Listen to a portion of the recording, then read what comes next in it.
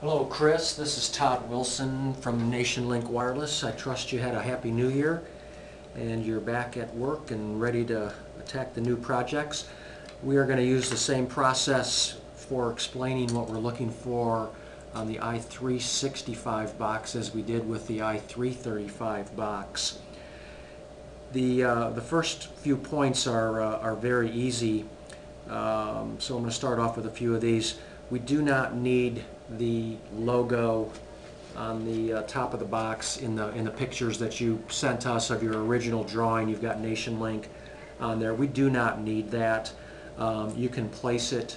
You can put our NationLink like you did in the bottom of the 335 box. That's fine, but we don't want the logo on the top of the box as is pictured in your diagram.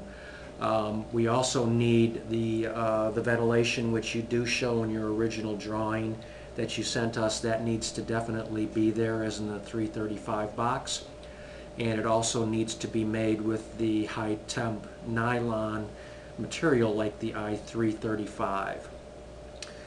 What we feel like we want to do with this box is have it in the same design as the i335, the two-piece that meets in the middle. We want the same latch type as in the top on the 335 box, so that it simply goes in like that, just like you got it, and the same closing mechanism latch on the bottom. The difference in your original drawing, you've got the charge cable coming out the center, which makes sense based on where the charge port is on this, but we want to change that. We want to have the charge port come out on the left side just like you have on the i335 box, and that's going to require designing enough width in the bottom section of the box to have the cable be crimped around like that and come out on the left side of the box just like you have on the 335. The other thing that we do not need is any of the holes like you have on the 335 box, and you've also got holes in your drawing, your original drawing that you sent us. So no holes on the side. So the same top latch, the same bottom latch, the cable, charge cable outlet on the left side of the box.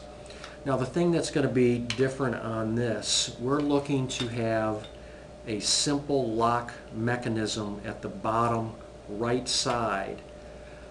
So the concept being that, again, the charge cable coming out on the left, locking in place in the center, but building into the right side a lock mechanism to where we could take, a simple lock lever, a type of lever that would be worked with a key, and it doesn't necessarily have to be a metal key.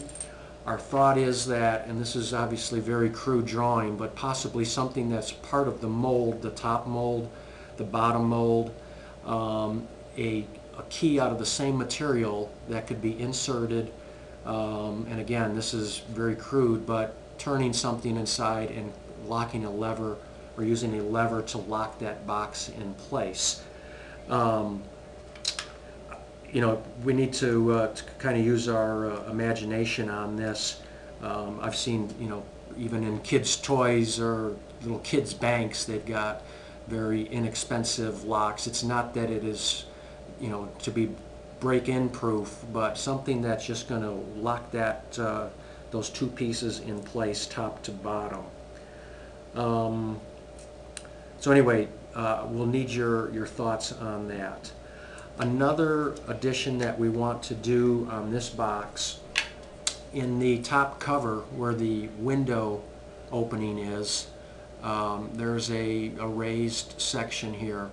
On the 365 box, we want to be able to, we want you to create a window shield that would fit over the raised edge here, so the dimensions would be just on the outside of this raised edge here, a shield that if a client requests that of us, we could place that shield over there and just simply tack it in with a little glue. So we would want one of those windows as a part of the mold for each one of these, should we need to have that. So again, this window dimension on the 365, we want it exactly the same as the 335, and then the shield would be molded so that it would completely fit over this raised edge here, and we could just put it in place with a little bit of glue. Another feature, since the Motorola does come out with new phones from time to time, we would like to be able to use the same base for future molds, and basically then have to just have to change the top mold to maybe conform a little bit different to a different configuration of the phone. So that's another thing that we'd like to keep in mind. Right now we want to start with just the full conceal. We also do want to go with a semi-conceal for the i365, but want to get through the full conceal first.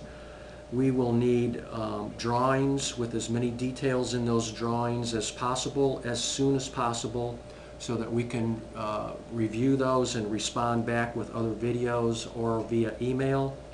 We will need a sample made up, like we did for the 335 and the original 355, which you made up samples for us.